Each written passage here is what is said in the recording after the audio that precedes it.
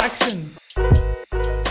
People need at the same time a lot of privacy and to meet their neighbors. That's why in our building, the building I design, I often put common space. You can meet your neighbors, you can work in this space, because now people work in teleworking. They can also have children in their apartments. And I think it's very important that architects think about this new way of life to propose spaces to make them.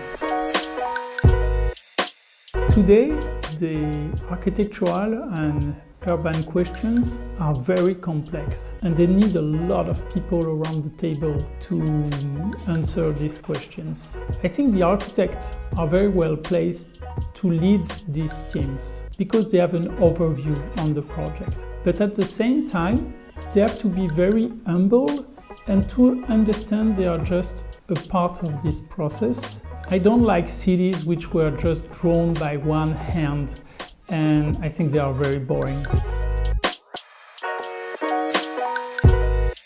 My team and I have designed a project with a lot of different parts. There is a very big model, which is an allegory of a new generation of tower with a lot of outside spaces, so we can live in the city as we would do in countryside.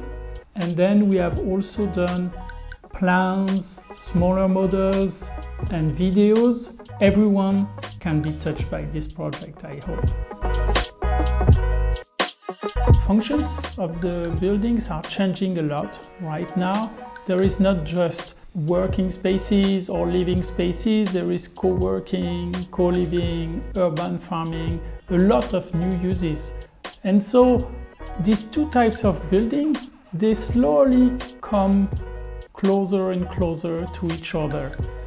And I think now, perhaps, we could adapt these buildings to every function we need.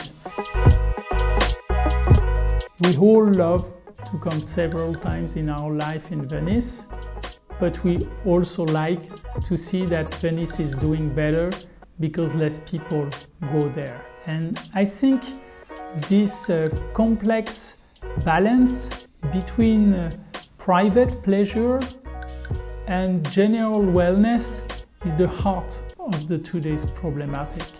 We could all talk together about this question, and the Biennale is of course a very good moment to do it.